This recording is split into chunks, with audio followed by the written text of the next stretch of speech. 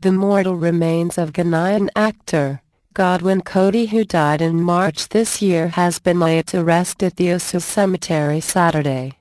The renowned actor died of multiple myeloma on March 5 at the Legon Hospital in Accra.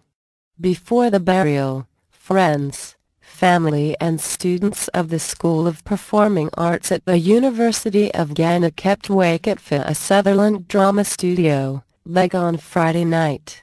Students of the School of Performing Arts, where he once taught, paid tributes to the late actor, who was also an educator, playwright, producer and director.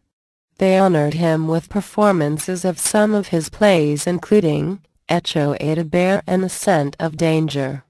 Some of his movies, such as Police Officer, were previewed at the wake-keeping. The students also had a candlelight performance and called his name about 20 times in total darkness.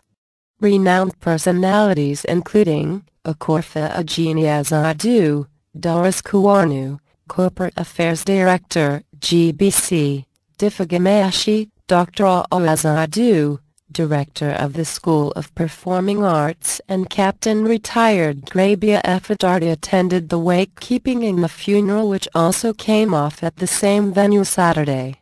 Legon Kofi Ajurlolo, Abdul Salam Mamuni, Frank Raja, Jackie Epia and Echo Blankson, representatives of Ibibigrama, Ghana Dance Ensemble and the Ghana Actors Guild were also in attendance. Until his death, Godwin lived in Chicago and Virginia in the United States and was pursuing his in speech communication on a Fulbright scholarship at the Southern Illinois University. In 2001, at the prestigious African Film Festival, FESPACO, in Burkina Faso, he won an award for Ghana with his film, The Scent of Danger.